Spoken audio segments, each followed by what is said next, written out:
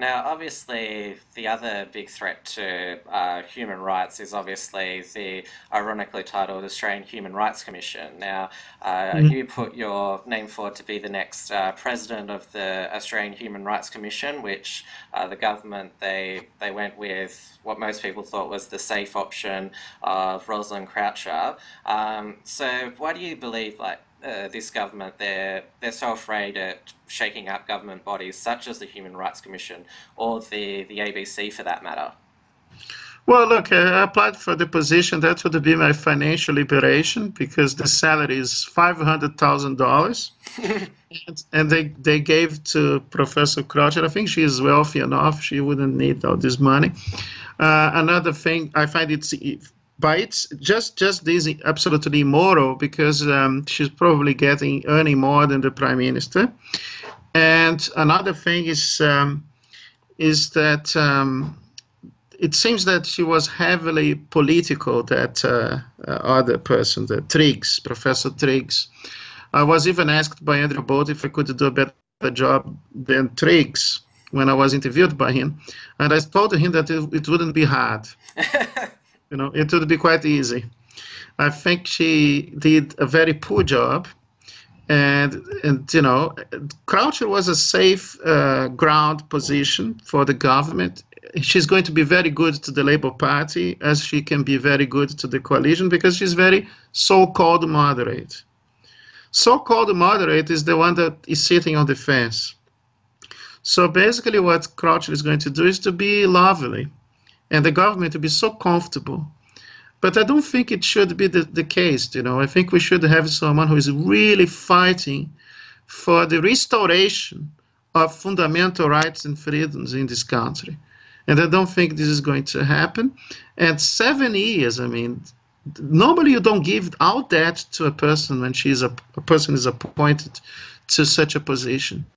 I think Brandes might love this woman. They might be good mates because I haven't heard of such a long-term appointment in my whole life. Normally, when you give to appoint someone to a commission, it's only for about 2 or 3 years, and then you can renew. That happened with me and my fellow commissions at the Law Reform Commission of Western Australia. I have never heard of someone earning now assurance that she's going to be 7 years going $500,000, $500,000 a year. Well, I would love it, but certainly because I support too much free speech, perhaps I'm too much a protector or a fighter for real human rights. I was not considered to the position because it's real human rights that I support, not the fabricated ones of the United Nations, for instance. It was interesting that the Abbott government, when it first came to power, they did show signs they were prepared to take on institutions like this. They appointed Tim Wilson to the Human Rights Commission, which everyone on the left had a fit about, and but since Cernball's taken over, I mean, there's been Ed Santo, who I haven't heard boo from, so they seem to have reverted back to we don't want to upset too many people.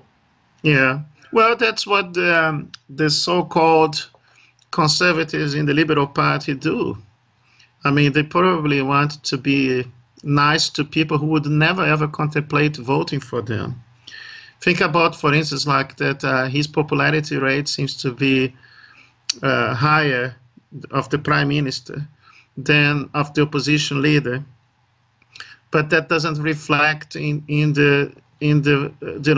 votes for the Liberal Party, because people who tend to think that Turnbull is doing a good job is because they are Labour supporters. But I don't think he's doing a good job, because there are a couple of things that are very important. If you call yourself a Liberal Party, you should be supporting more liberty and more freedom, and that's not happening.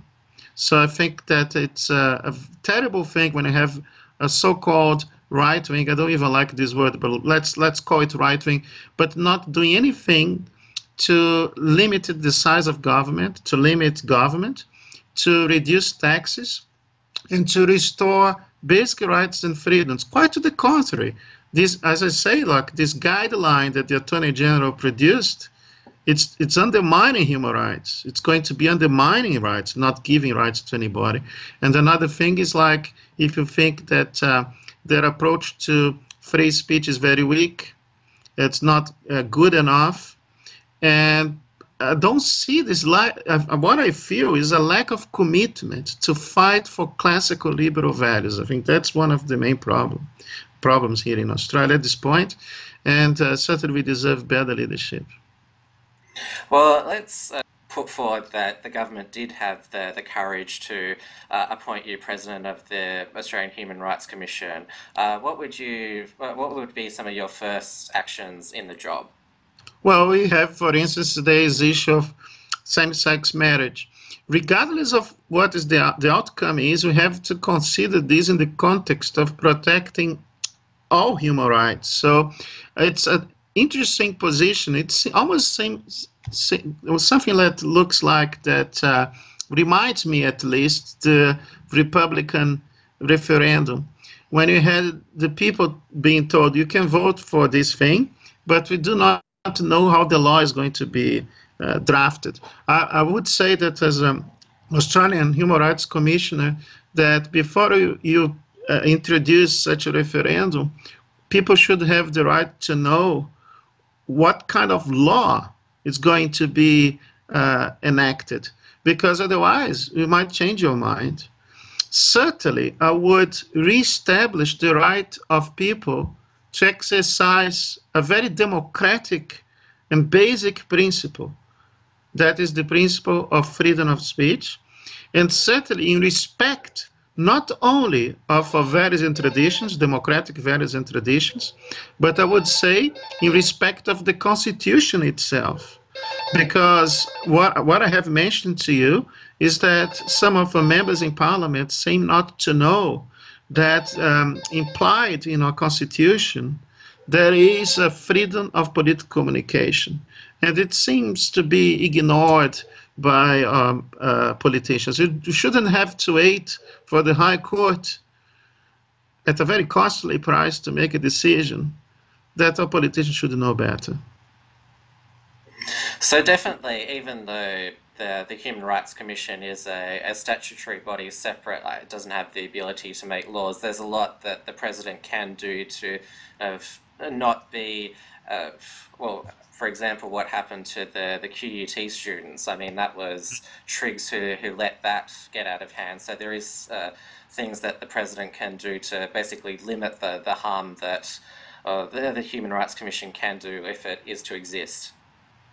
Absolutely. I think what we need to expect is that the president of the Human Rights Commission is not going to further aggravate the erosion of fundamental rights in this country.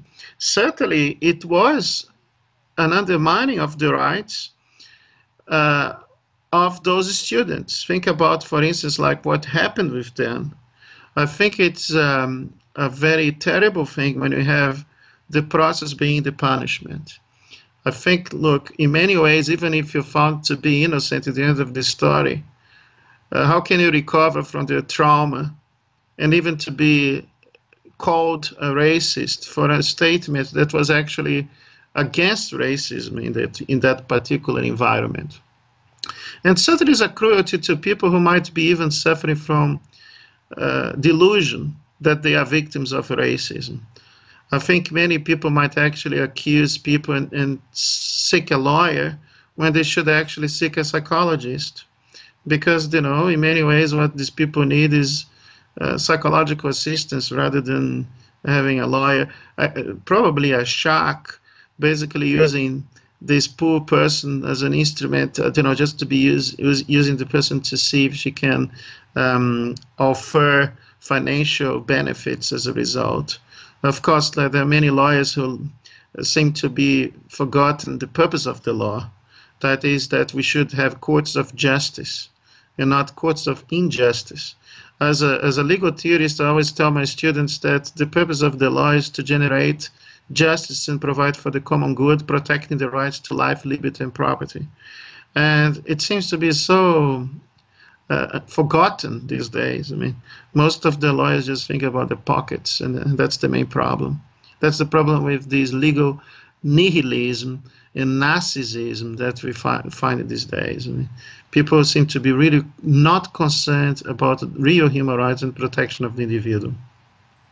That's an important point that, if somebody feels that, they're oppressed, they've got the whole power of the law to basically, push, what they think in their mind is happening to them, and basically, not just ruin the people who they're making the complaint against, but have a broader impact on the whole community. Mm-hmm.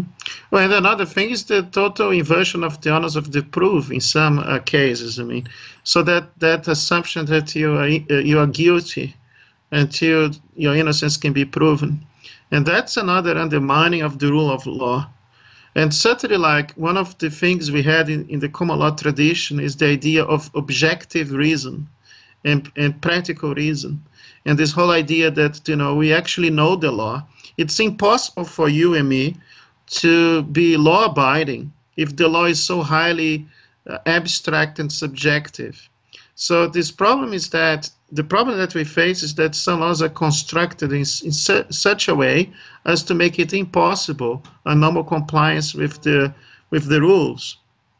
Because if I depend on what other persons think, or other person is thinking, if I have to rely on the tolerance of the other person that is engaged in a discussion with me, I'm completely unprotected. And even if I want to obey the law, I might actually fail because the law might be subject to different interpretations. I mean, so I think this is that postmodern reality where we live, that everybody can do whatever they think, interpret things the way they wish.